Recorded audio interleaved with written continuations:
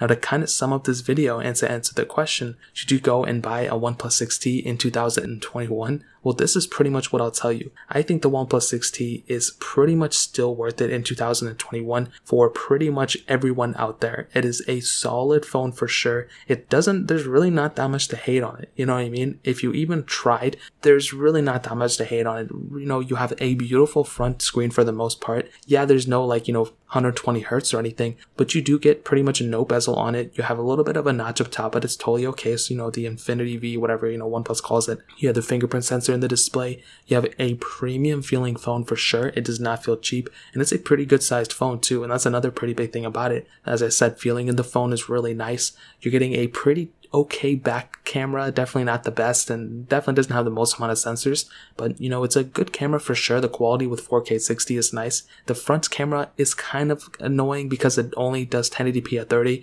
even though most phones of that year could only do 1080p at 60. It still was kind of, it's still weird that OnePlus doesn't do 4K on the front, but hopefully they do with the OnePlus 9. You also do not get any wireless charging or reverse wireless charging from this device, so that's kind of an annoying thing again, but it comes with the territory. I'm pretty sure, you kind of already know that. The performance is great, the battery life is great, the software is great, and really, other than those things I just mentioned, everything else about this phone is perfect in my opinion.